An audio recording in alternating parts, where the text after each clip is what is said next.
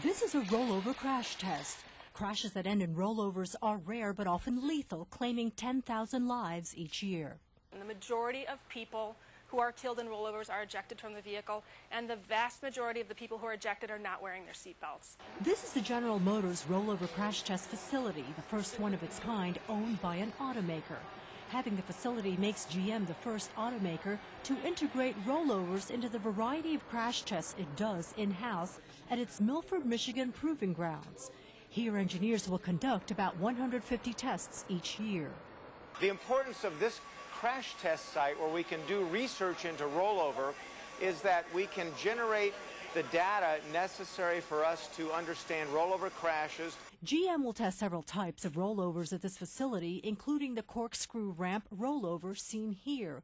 They're also working on sensors for airbags that keep people from being ejected out of their vehicles.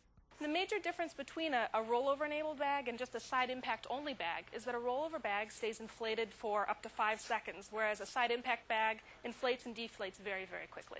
There is a lot to learn about rollover crashes and the injuries that result from them.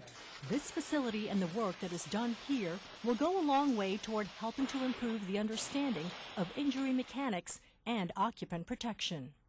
This facility will certainly help GM to better understand the dynamics of rollover crashes.